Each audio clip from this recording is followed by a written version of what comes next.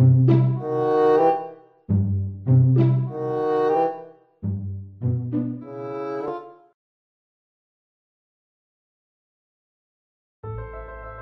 fashion world changes all the time.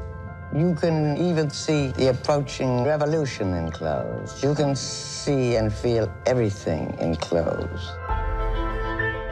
Mrs. Vreeland really brought us into a modern period and knew that fashion and the world were on their way to something much more global.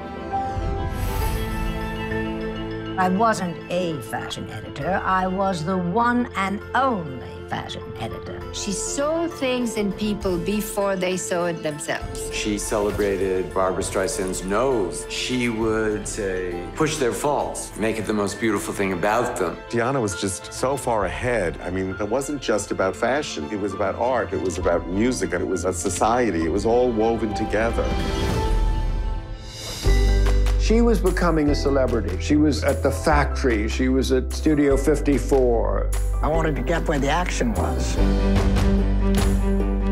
She would spend the evening with Warren Beatty, Angelica Houston, Jack Nicholson, and Cher. They were wonderful. They were so charming. Vreeland inspired them. She had a very strong impact on them. She made it okay for women to be outlandish and extraordinary. She would fix her gaze on somebody, and then they'd start to blossom. Oh, I adore Twiggy. She's just such a personality. The first picture ever published of Mick was with Vreeland. Those lips. Isn't Mick great?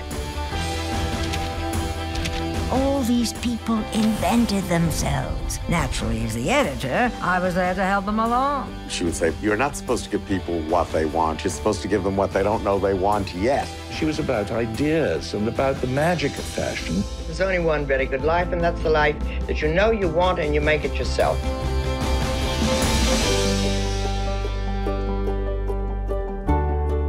Vision! Vision is the word I just wanted to tell about her. She had a vision. Did I say that already?